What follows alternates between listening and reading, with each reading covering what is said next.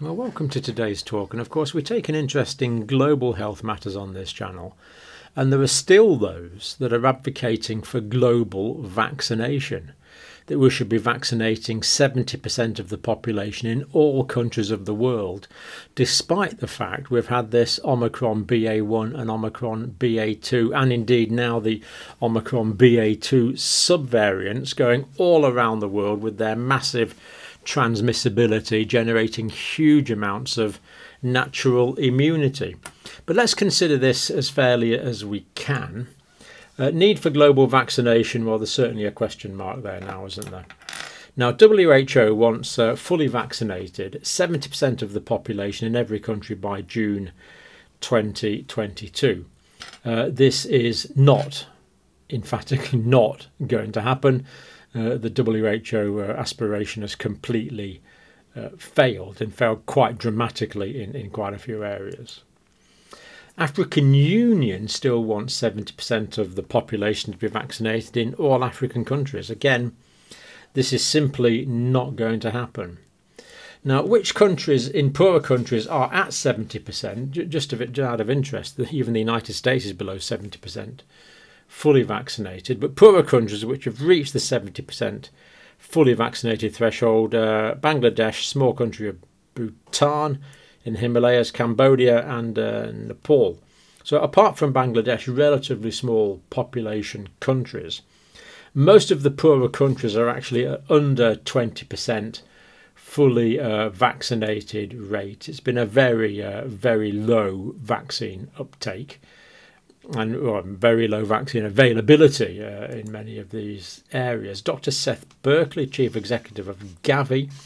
Now, Gavi seems to be the non-profit group which is looking after the Covax, the WHO Global Vaccination Scheme.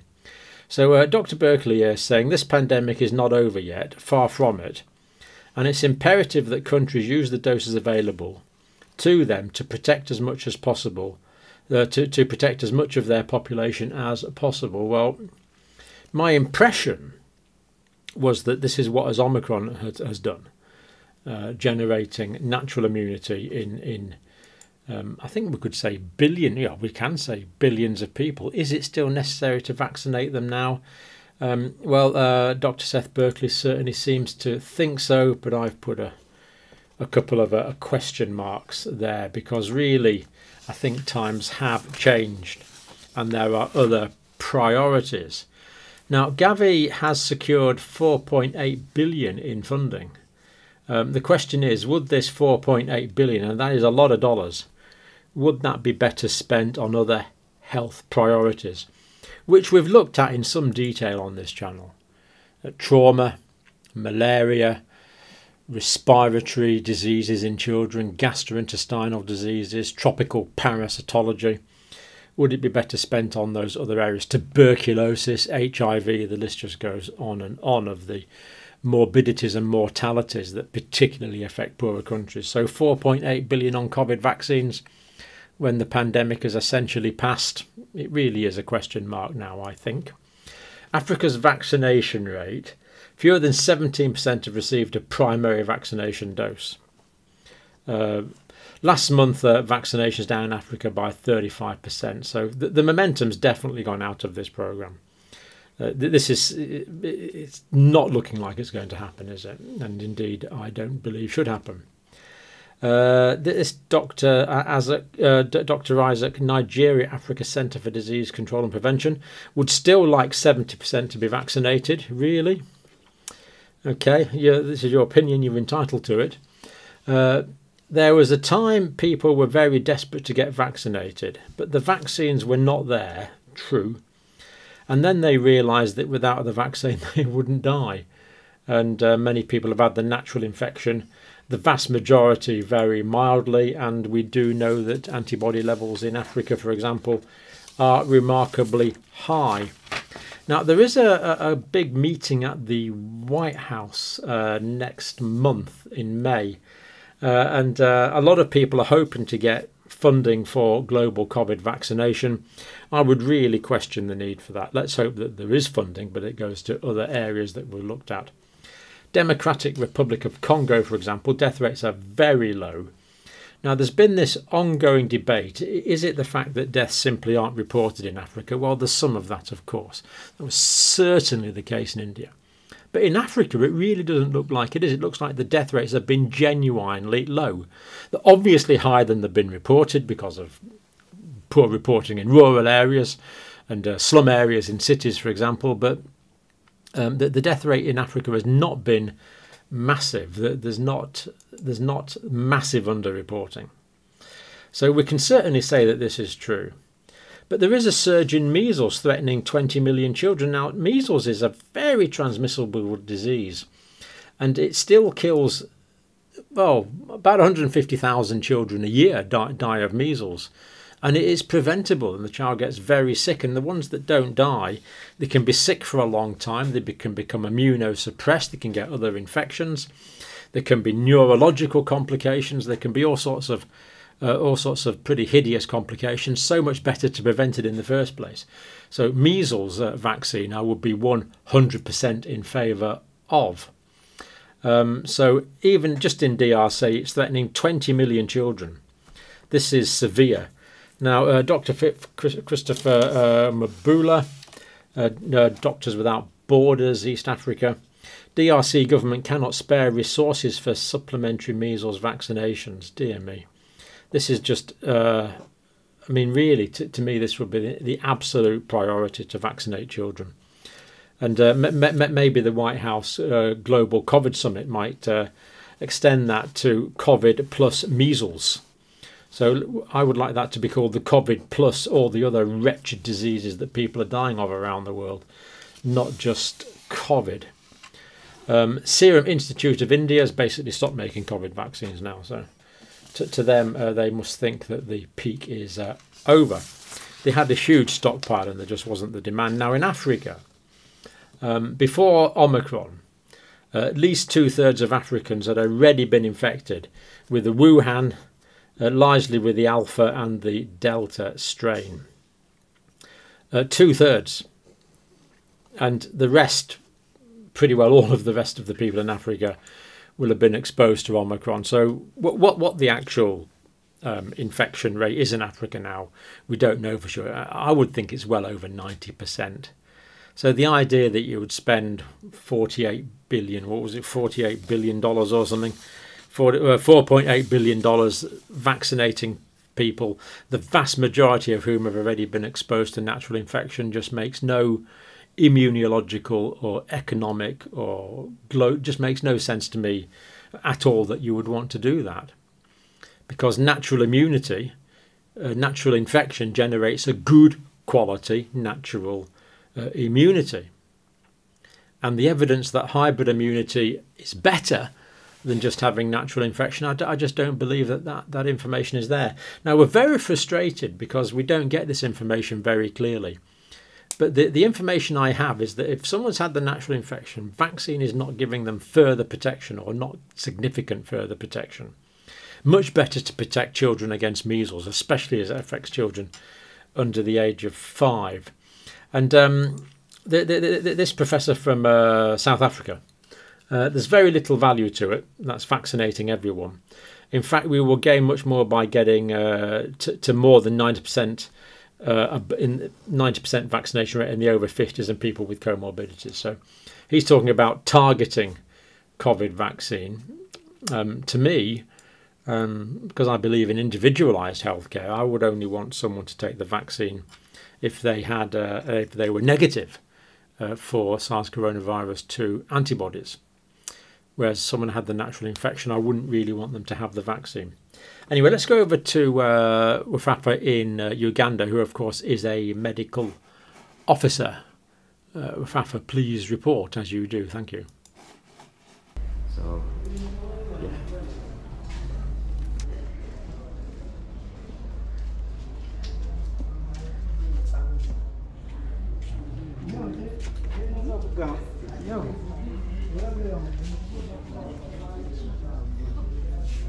Hello guys, I'm still at Mbale Regional Referral Hospital where we have a treatment center or ICU for COVID-19 patients. And as I talk, the good news is no one is currently admitted in ICU with COVID-19. And this is what the WHO had to say. And of course, this is what I've been waiting all along to hear from them, because we've been saying it over and over for those of you who have been following my COVID-19 updates on this channel. Now, this is what they said on their Twitter handle. I'm reading this from WHO African region. It was posted 5 days ago, and this is what it was saying. Africa is facing its longest running decline in COVID-19 cases.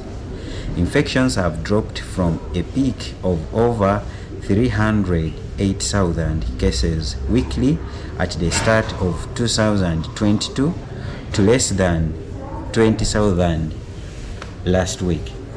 Now, I have been saying that cases have totally decreased, and with Uganda, to be specific, we reported Omicron in December, and that was towards the end of 2021. So since we began 2022, we've seen that cases have rapidly dropped when Omicron came in. When you look at vaccination, in March, Africa had vaccinated about 15% of the population fully. Those are the people who had received at least 2 doses of vaccines. So there is just a difference of 1 month between March and now, and it is not even a month because we have not yet completed April. So I believe I've not yet cross-checked with the data, but at this time I believe we have not doubled the other figure, because it took us a long time to reach 15%. So by now it is approximately 20% coverage. So with those low vaccination rates, we can't attribute the decline in this number of cases to vaccination. We are still performing very poor when it comes to vaccines. So I am not an anti-vaccine. As you all know, vaccines do a great job, and they have eliminated a lot of dangerous diseases like polio. We vaccinate for polio children, we vaccinate for hepatitis B, we vaccinate for TB, we vaccinate for whooping cough, for some pneumonias, and all those things. So, and even for cancers, we do vaccination for HPV. So I'm not against vaccination, as you all know, because I know vaccines do a tremendous job. What I'm trying to say is that we can't attribute the decline in the number of cases to vaccines, because the rates are not still convincing. But I attribute them to Omicron, because when you look at the statement that WHO published 5 days ago, it shows that the numbers of cases in Africa started reducing in the beginning of this year. And yet, to be specific, in Uganda, we reported Omicron variant in December. And that is when cases started decreasing across Uganda, East Africa, and the whole Africa. When you look at the number of cases reported daily, even like in Uganda, yesterday they reported 4 cases, even Kenya only 4 cases. And in both countries, I saw the positivity rate of 0.2%. So this shows that numbers have totally reduced, but our request was, since we can't attribute the decline to this number of cases to COVID-19 vaccine, of course it can partly be the reason, but still it is not convincing. So we were thinking that people have grown, like developed herd immunity. They have been exposed to Omicron, and their bodies have created protection. That's why cases have decreased, and there's no need to add more vaccine. If someone has gotten exposed and someone has recovered. Now, one of the reasons, of course, that's why people got exposed. Omicron, you know, it was spreading very fast. That was causing mildly symptoms, but it could spread very fast. And of course, many people didn't have even protective gears. So many people were exposed, many people got sick, but they didn't get severe symptoms. And now more people have developed immunity, and we no longer detect a lot of cases. That is my submission. But if you have another explanation, please feel free to submit it in the comment section. Thank you very much. I see you. Am I back on? Yes, I am back on. Excellent. Thank you for that, Rafafa. As always, excellent report. Massive decline, at most 20% vaccinated in the Uganda situation, for example. 4 cases in the country. The decline is not attributable to vaccination because only 15 to 20% of the people in the population have been vaccinated. And yet there he is. He's sitting there in the treatment centre and there ain't nobody there, which of course is exactly as we would want it to be. So I'm really delighted about that empty treatment centre. Now, Rafafa did mention herd immunity there. I think there's a question mark over that. Is it herd immunity? Now, have they got herd immunity in Uganda, which would have meant the infection's gone away? It's possible, we don't know. Or is it, as we're developing now in the West, that the condition's become endemic, that it's here all the time? So I suspect that the situation in Africa is one of endemicity. But if evidence arises that it's actually herd immunity and they've actually managed to get rid of this virus altogether, then I think that gives us even more to learn from the Africa experience. So thanks for that, Rafafa, and thank you for watching.